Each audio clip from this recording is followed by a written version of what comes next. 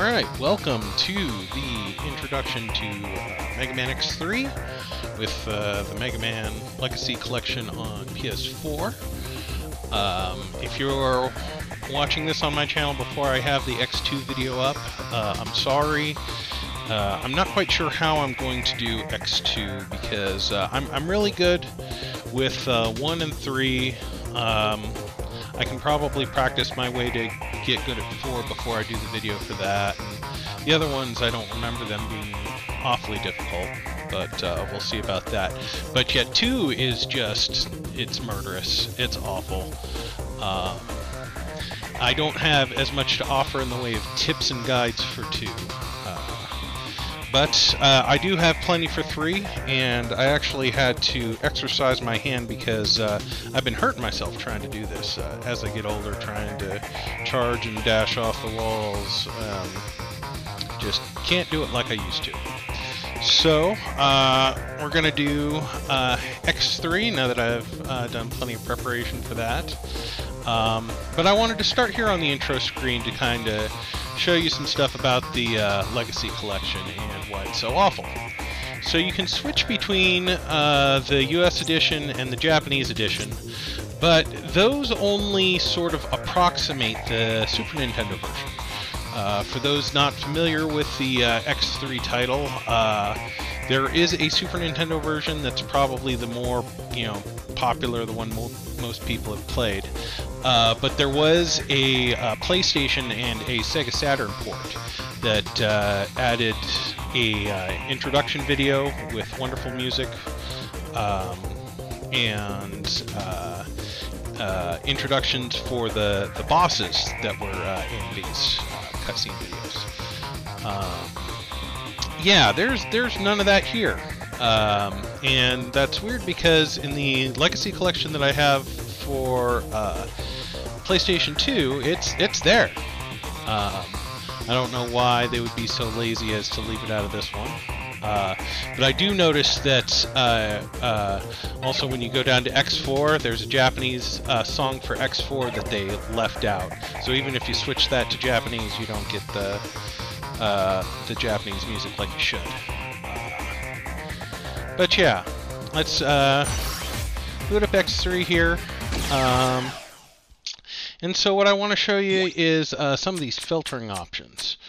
I've got it sort of on the default settings. So you got screen size that will, zoom in and stretch it out. I keep it on the default there. You've got filter that sort of filters the effects or doesn't filter them at all, keeps it at the original, pixelation. You can see there's a little bit of error around the character, but it's, otherwise okay.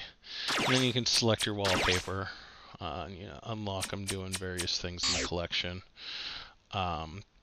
So yeah, if ever you noticed, a couple of pixels out of place on any of the character sprites, it's because of the filter.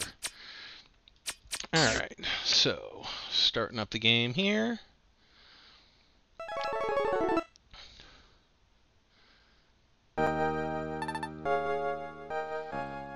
Yeah, there's where the introduction video would have been.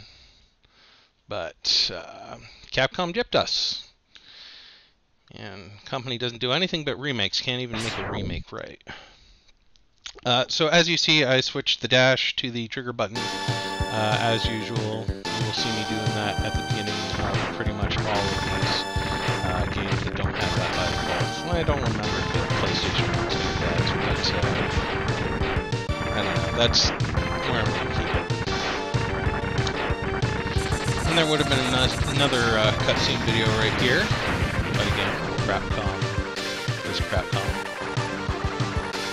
Yeah, see, so in Zero's helmet you can see a pixel that's sort of flashing irregularly because of the filter. And then, yeah, on X's shoulder pad right there.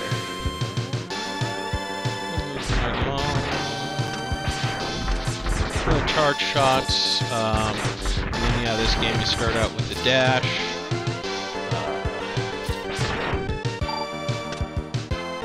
And there's also lots of those energies kind of placed throughout the levels in this game. So that's one of the unfortunate things about the way this game is programmed, and of course you just saw me get a bunch of life drops. But life drops are actually notoriously hard to get in this game. You actually have to use one of the special weapons just because of the way it was coded. And oh yes, betrayal by Mac. And this leads us down into Zero taking over. So this is the first game where Zero is a playable character.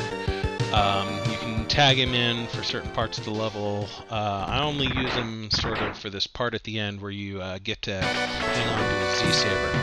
So when you charge up Zero, it'll go green, and you get 2 shots, and then the Z-Saber. And the Z-Saber is sort of like, you know, instant kill for mini-bosses, and 2 hits with the Z-Saber will take down a regular boss. So it's a pretty hefty piece of machinery.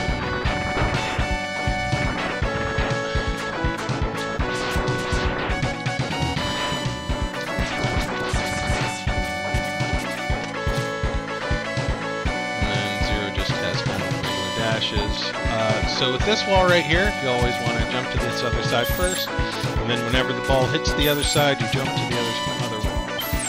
Just kind of always alternate back and forth. Stay away from the spike.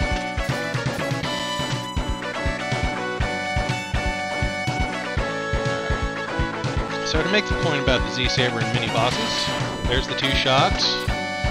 Hit him with the saber, and then just a regular pellet blast. He's done. We'll be seeing a lot more of that later. But first, we got to get X down, so we cut him down.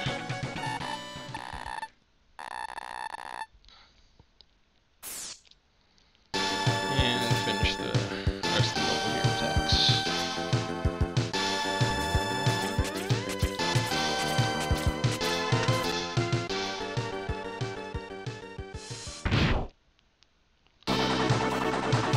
Alright, so this boss right here has sort of a bobbing action that he does where he sort of bounces up and down. You gotta make sure that he's bouncing low enough so that you can get him in the head. Just kind of do your best to stay out of the way of those sons. Not always easy. I don't think there's any real discernible pattern there. But not too bad, he goes down pretty easy. Okay, good date.